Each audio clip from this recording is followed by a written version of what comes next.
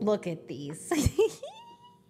I'm losing it on Etsy. I am buying so much stuff that looks like bread. Bro. They're stackable rock-shaped woods. Also, bro, they sound awesome and they're smooth. Not that bad, it's just wood. See? And then I was very saddened by this, but I thought it was much larger.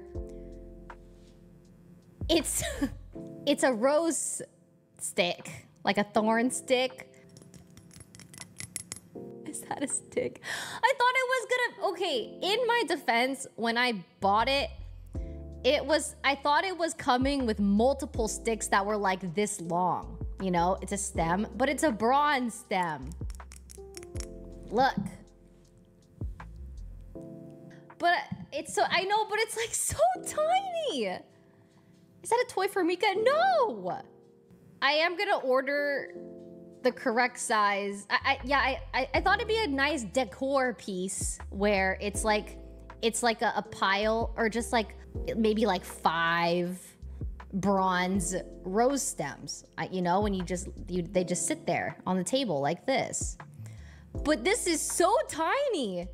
Anyways, girl, return it. No, I'm such a freak. I don't return things because I feel bad for the seller. Is that crazy?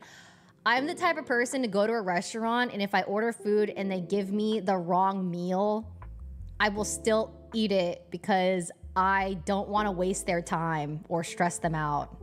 I'm such a freak. I hate that. I just like, I feel bad.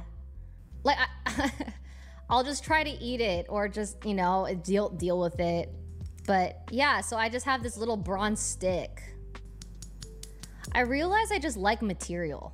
It's average size, it's not little. What are you saying right now? What are you saying right now? This is a bronze rose stick. It's not gonna get upset being called small, all right?